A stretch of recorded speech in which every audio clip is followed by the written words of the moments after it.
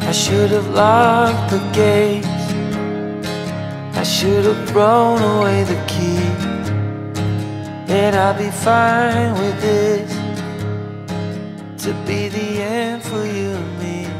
All right, you guys, welcome to my fall nighttime routine. I am going to be basically taking you through exactly what it is that I do from sunset until my bedtime. So here you can see me working a little bit. Usually my day ends whenever I am just finishing up with YouTube, figuring out exactly what I'm going to be filming for the next day. And then I go ahead and, you know, just kind of set up the house for the evening. I turn on some music. I get all the lights in the house on, and I just kind of set the mood for, you know, the night kind of turning down and everything kind of starting to chill out a little bit.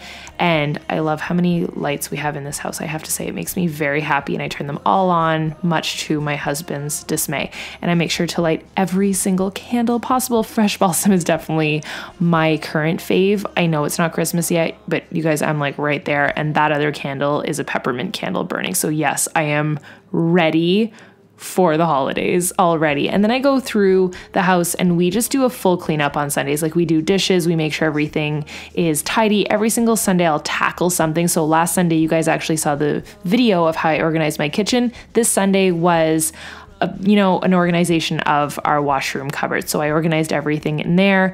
And then the house was freezing, so I actually just changed into my unicorn onesie. It was way more cozy. And then I put my hair mask on. So I've been using this Roots hair mask, as well as just adding in 4 different essential oils. You can get them from anywhere. I will put the recipe for what I use down below, but that really seems to be working.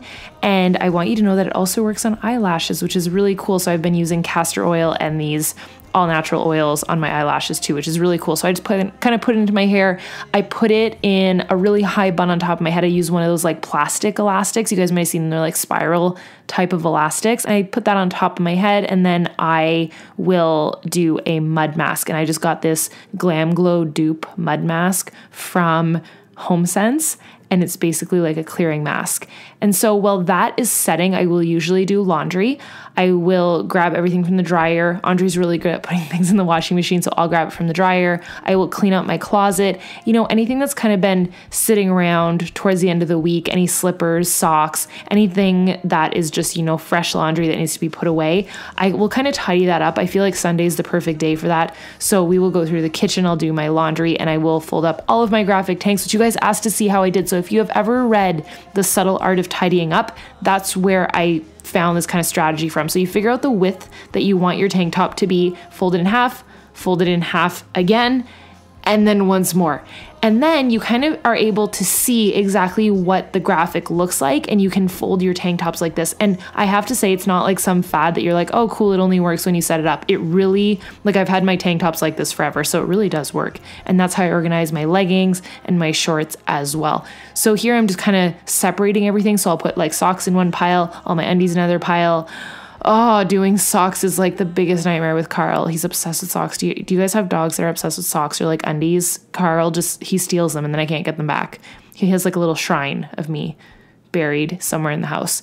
So I put all of my, my workout gear together. If you guys saw the closet tour, everything was explained in there. I'm happy to do like a holiday version or a more in-depth version if that really interests you guys. But you can kind of see how I organize my leggings in that same method as my tank tops, and you can fit so much more in your drawers, and you can actually see everything, which just keeps it that much more organized. So then I just kind of folded up all those reading socks and all of my slippers, and I kind of put everything where it needed to be. Then I started pouring my bath, and that's actually how I take off my face mask. I'll just do it all in the tub. I switched up my shampoo and conditioner this week. I'm using a Davinus Nourishing shampoo to strengthen my hair. Lit a candle. I found my pumpkin pie martini candle. It's like right at the very end. That was my favorite candle this season, hands down. And you guys, in my tub, which I didn't share in my house tour video, It is like my prized possession. It's actually like a bubble jet tub, and there's like a remote and everything for it. And there's like this little thing next to the tub that actually like I can set the jets on it and stuff. It's my favorite. Bath time is my favorite. I only bathe. I don't even use that shower behind me. So once I got out of the tub, I put in some leave-in conditioner. It's a 10 keratin plus, which I shared with you guys before. And then I got these cucumber eye patches, which I just left on for 15 minutes.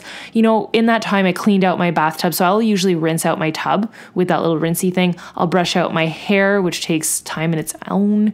I just got this brush and I love it. Just the color was obviously amazing, but it's a wet brush, so it's made to brush your hair whenever it's wet. And then I just put on my body cream, which was from Body Shop, and then my nighttime cream, which was basically the serum and the night cream from La Neige, which you can get at Sephora, I believe, but I think only in Canada, because I've tried to get in the States before and they didn't know what I was talking about. So I'll always do kind of like a skincare type of regime at the end of the night. I can go in way more in depth with you guys if you would like me to. And then I just make sure that everything's put away because it definitely will accumulate if I don't. But between that mask and the eye patches and the nighttime serum and night cream, that's pretty much what I do. And then I just get the bed ready. So I like to do like a turn down service type of situation where I'll just get the bed ready for going to bed. Carl is legit ready at like 7 p.m. to go to bed. And the kid only wakes up at like noon. He's insane. So I grab my glass of wine, I go downstairs and I get ready to do a little bit more work. So I will either turn on the TV in the living room and work on my laptop, or tonight I worked in my actual office and I use the TV in my office. So usually I'll just chill a little bit. I've been watching Once Upon a Time, which I've kind of given up on. I hate to say it. I love Disney and I love this show, but I just can't anymore. You guys let me know if you agree.